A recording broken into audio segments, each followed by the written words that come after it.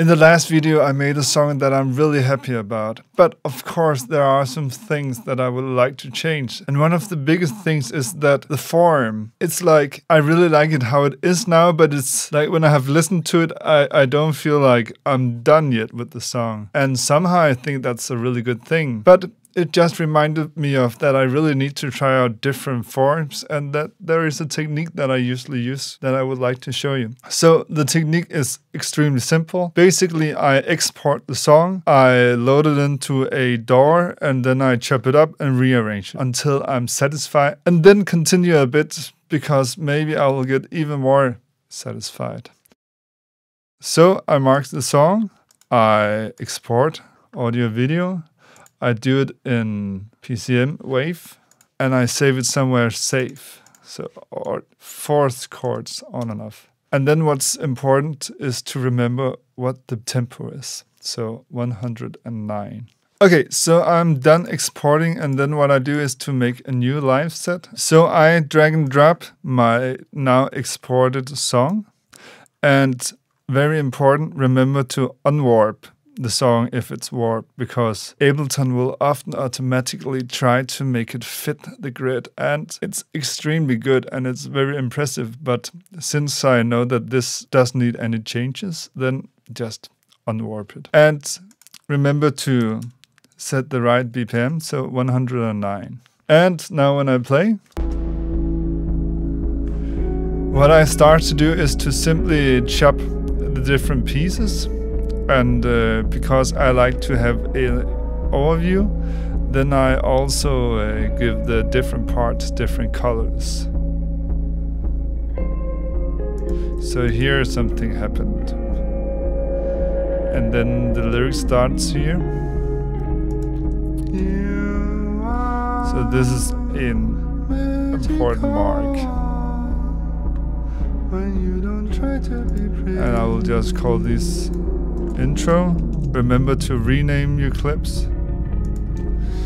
Control R. You keep turning me in with the words that you carefully choose. And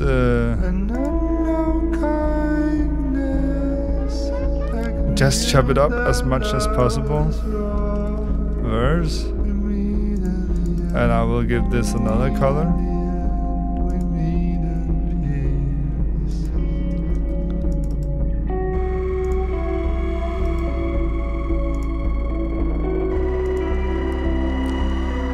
And I will actually name it verse 1, part 2.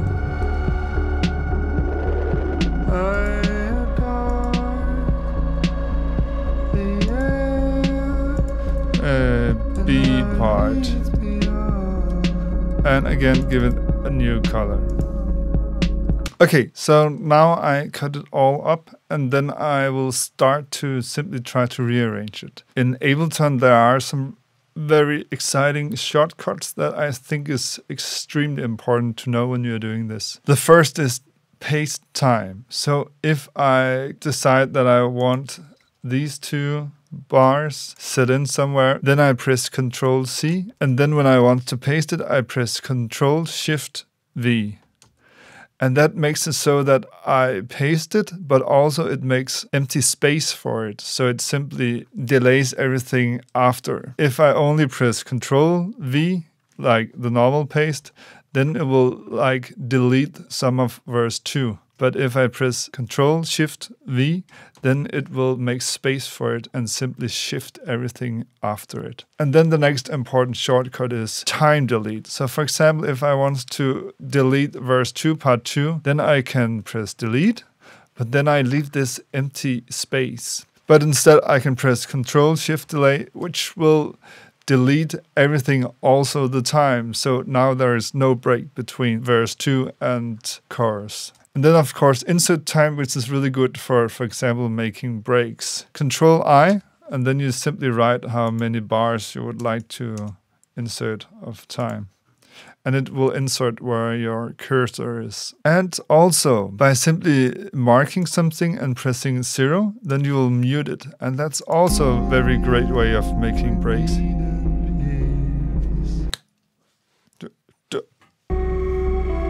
Which was like anticlimactic at this point, but a very good way of doing it.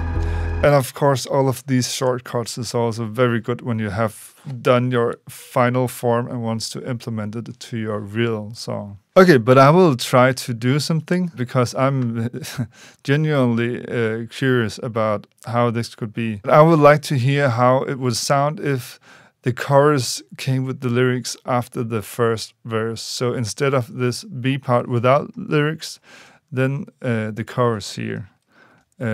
So I time pasted it with Control Shift V, and now I'm gonna time delete B part.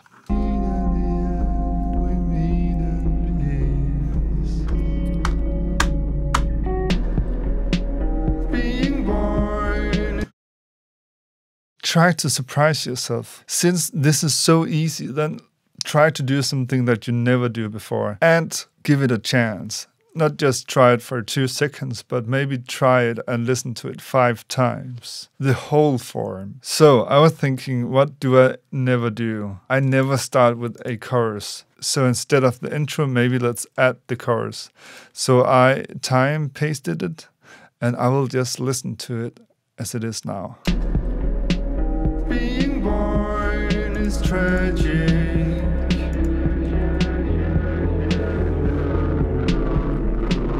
Being born is magical. Maybe this could be amazing without the drums.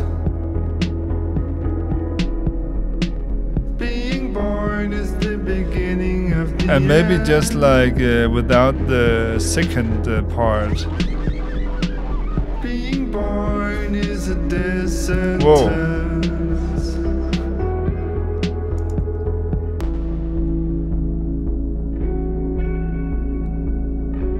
I think I love this. I really didn't think I would. But I will leave a mark and write without drums. Another really important thing is to listen to it all, because often we get 3 parts that really fits and it's in the end, and then it just doesn't sound right. And that's because we're working with music, so we listen from the beginning to the end. So to make the right decisions for how the end is, then we need to listen from the beginning so we get to feel what we think is missing in the end. Not just listen to the last 3 parts or 2 parts, but all the time start from the beginning to really get to feel what it is we are doing. And again, the most incredible thing about this process is that it's so easy. So remember to make 3 or 4 forms and do something that you wouldn't think of doing, because now is the chance to surprise yourself, to go beyond what you thought was really good and make something that you think is incredibly good. Every time we do something new, we need to get used to it, because the factor of having something that sounds familiar is so powerful. So to get beyond just doing what we always do, we need to give it some time. When you have done your forms and choose the one that you like the most, then do the extra work and record it from the beginning again. When we're recording something, then it's because we have experienced this and this and this, so therefore we do like this.